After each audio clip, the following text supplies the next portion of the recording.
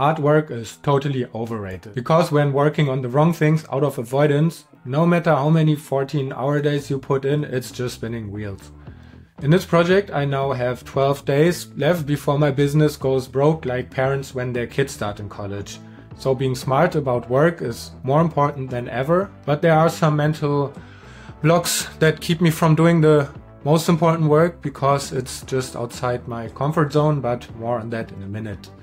Today is about 4 things. First, I needed more clear numbers to aim towards and came up with more explicit definitions of 3 goals at least. Second, I will now always mention what I improved in this current video compared to the last one.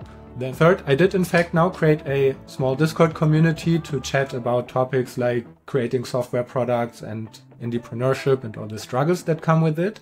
And fourth, it's about why it can be so hard sometimes to do a task even when this task is the only one we should be doing. Okay, then first to the goals. Yesterday I realized I needed to have more tangible numbers I can work towards. And like most know, for quite a while I've been trying to make some income with another product, a web-based video editing tool. But now I'm down to these few days. And the problem all that time was, amongst other things, that I was in lack of clear goals and KPIs.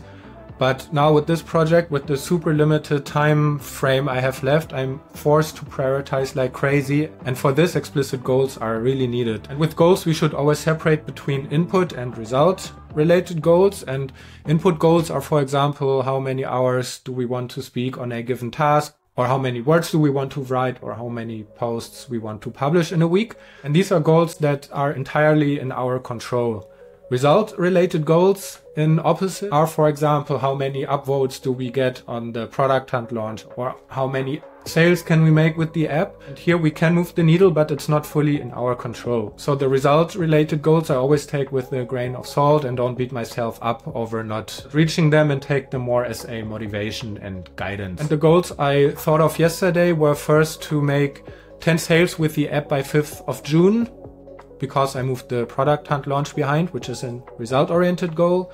Then to get among the first 3 on ProductHunt, like I talked about in the last video, also result-oriented. And then third, to connect and talk to 5 people at least a day on the LinkedIn project, which is an input-related goal and fully in my control. Second, the only way to get good in making videos is to do. To get the reps in and improve something every time, even if it's just a small thing.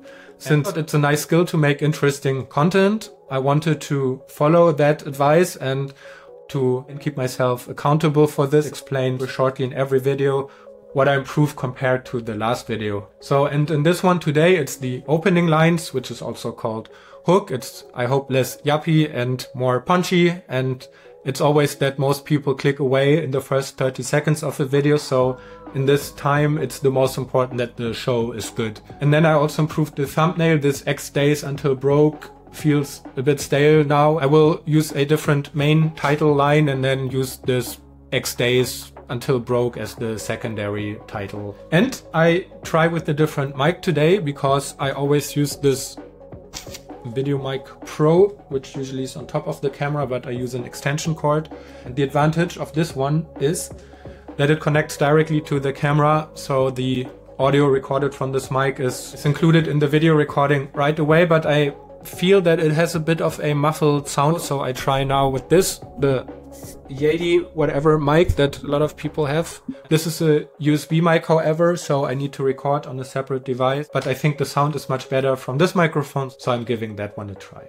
Third, I created a little Discord community, and the link to it I will put in the comments under this video. I remember some people asking about it already 2 weeks ago, but part of me wondered if this would really be so interesting to people. This is also in addition to the fact that it would be yet another platform for me to manage. But I then talked with Jan, and he said it would be great to have such a discussion space for Videofyles.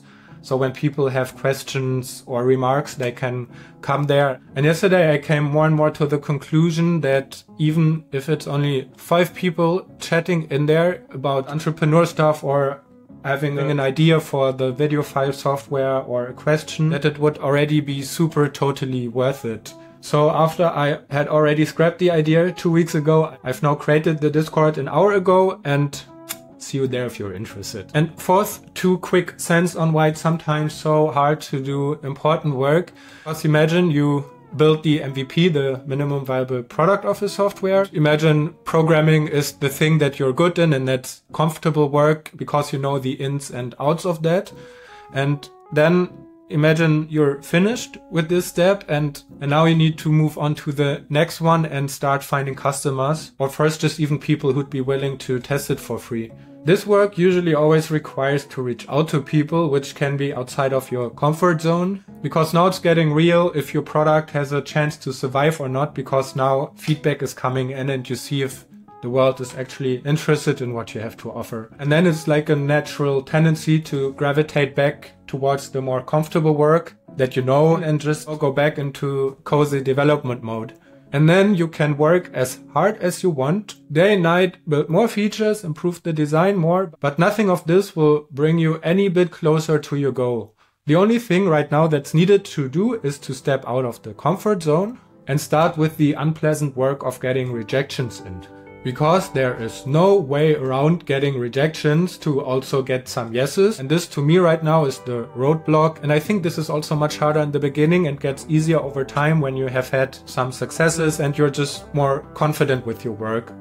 Right now it's more just courage needed and the confidence cannot be there yet. And all of this is just a little note to myself to do this work and to step out of the comfort zone here.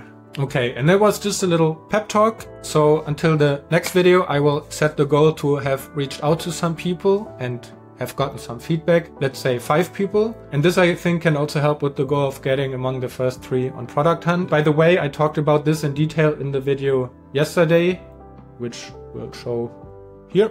And then that's it for today. Stay awesome and see you tomorrow.